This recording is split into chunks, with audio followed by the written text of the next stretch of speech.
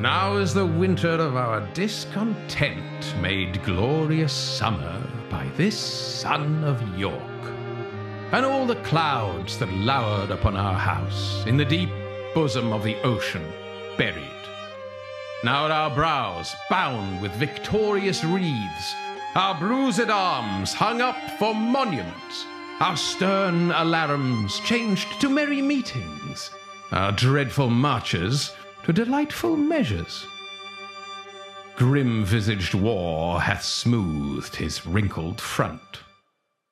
And now, instead of mounting barbed steeds to fright the souls of fearful adversaries, he capers nimbly in a lady's chamber to the lascivious pleasing of a lute. But I that am not shaped for sportive tricks, nor made to court an amorous looking glass, I that am rudely stamped and want love's majesty to strut before a wanton ambling nymph, I that am curtailed of this fair proportion, cheated of feature by dissembling nature, deformed, unfinished, sent before my time into this breathing world scarce half made up, and that so lamely and unfashionable that dogs bark at me as I halt by them. Why, I in this weak piping time of peace have no delight to pass away the time, unless to spy my shadow in the sun and descant on mine own deformity. Therefore, since I cannot prove a lover to entertain these fair, well-spoken days, I am determined to prove a villain, and to hate the idle pleasures of these days. Plots have I laid, inductions dangerous, by drunken prophecies, libels, and dreams to set my brother Clarence and the king in deadly hate, the one against the other. And if King Edward be as true and just as I am subtle, false, and treacherous, this day should Clarence closely be mewed up about a prophecy which says that G of Edward's heirs the murderer might be. Dive thoughts down to my soul, here Clarence comes.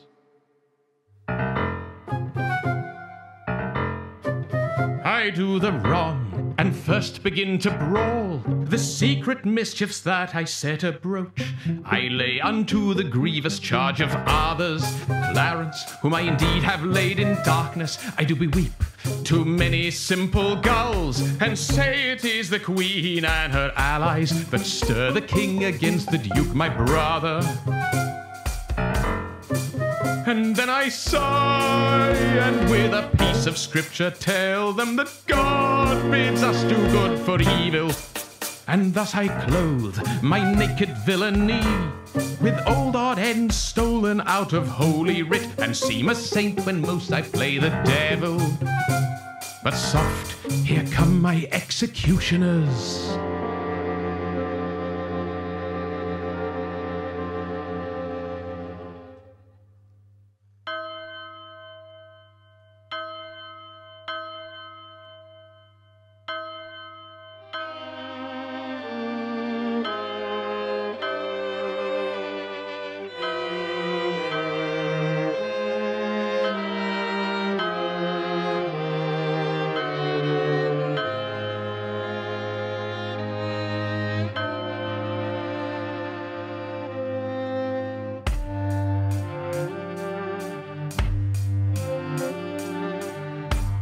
Set down,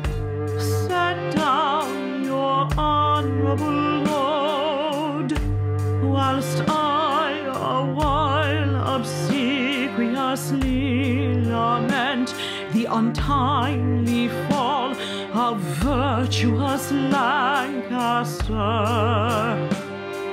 Cursed be the hand that made these fatal halls, cursed be the heart that had the heart to do it. If ever he have a wife, let her be made as miserable by the death of him as I am made by my poor lord. And thee, Stay you that bear the course, and set it down. avaunt, thou dreadful minister of hell! Thou hast but power over his mortal body, his soul thou canst not have. sweet saint, for charity be not so cursed. If thou deny to view thy heinous deeds, behold this pattern of thy butcheries. Blush, blush, thou love of foul deformity. O God, which this blood madest, revenge his death. Lady, you know no rules of charity, which renders good for bad, blessings for curses. Villain! Thou know'st no law of God nor man, no beast so fierce, but no some touch of pity. But I know none, and therefore am no beast. Oh, wonderful when devils tell the truth. More wonderful when angels are so angry. Vouchsafe divine perfection of a woman. Of these supposed evils, so let me have some patient leisure to excuse myself. Fouler than heart can think thee. Thou canst make no excuse, Corinth, but to hang thyself. By such despair, I should accuse myself. And by despairing shouldst thou stand excused, for doing worthy vengeance on thyself, which didst unworthy slaughter upon others. I did not kill your husband. Why, then he is alive? Nay, he is dead, and slain by Edward's hand. In thy foul throat thou liest. Queen Margaret saw thy murderous falchion smoking in his blood. Didst thou not kill this king?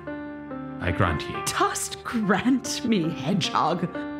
That God grant me too, thou mayst be damned for that wicked deed. Oh, he was gentle, mild, and virtuous. The fitter for the King of Heaven that hath him. He is in heaven, where thou shalt never come. Let him thank me that hope to send him thither, for he was fitter for that place than earth. And thou unfit for any place but hell. Yes, one place else, if you will hear me name it. Some dungeon. Your bedchamber. Ill rest betide the chamber where thou liest.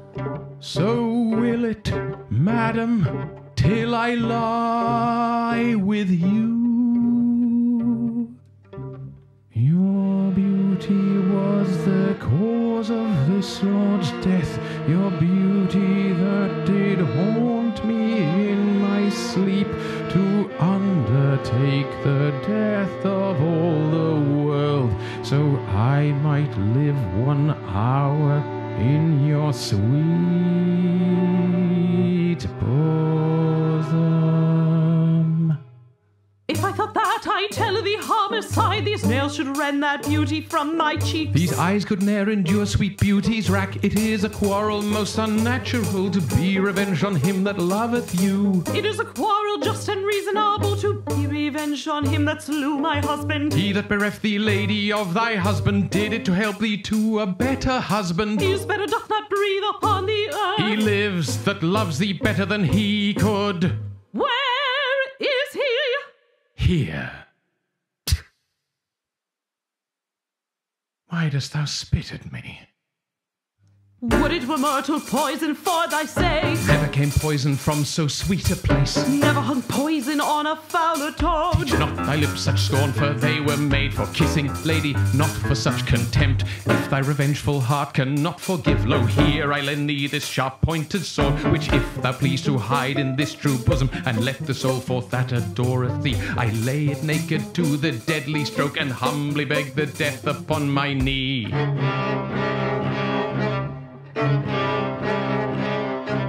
Nay, do not pause, for I did kill your husband. 'Twas thy beauty that provoked me. Nay, now dispatched was I that killed King Harry, but 'twas thy heavenly face that set me on. Take up the sword again, or take up me. Arise, dissembler, though I wish thy death, I will not be thy executioner. Then bid me kill myself, and I will do it. I have already. That was in thy rage. Speak it again. And even with the word, this hand, which for thy love did kill thy love, shall for thy love kill a far truer love. I would I knew thy heart. 'Tis figured in my tongue. I fear me both are false. Then never man was true. Well, put up your sword. Say then, my peace is made. That shall you know hereafter. But shall I live in hope? All men, I hope, live so.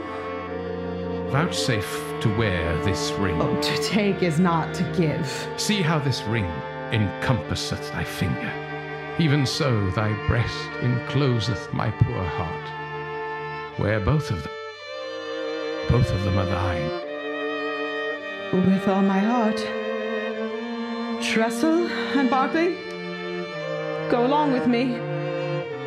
Bid me farewell. 'Tis more than you deserve. But since you teach me how to flatter you, imagine I have said farewell already.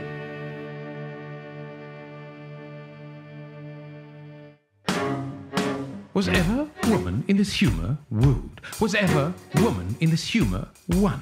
I'll have her, but I will not keep her long. Ha! Hath she forgot already that brave prince, Edward, her lord, whom I some 3 months since stabbed in my angry mood at Tewkesbury? A sweeter and a kindlier gentleman this spacious world cannot again afford. And will she now debase her eyes on me, my dukedom to a beggarly denier? I do mistake my person all this while. Upon my life she finds, although I cannot, myself to be a marvellous proper man.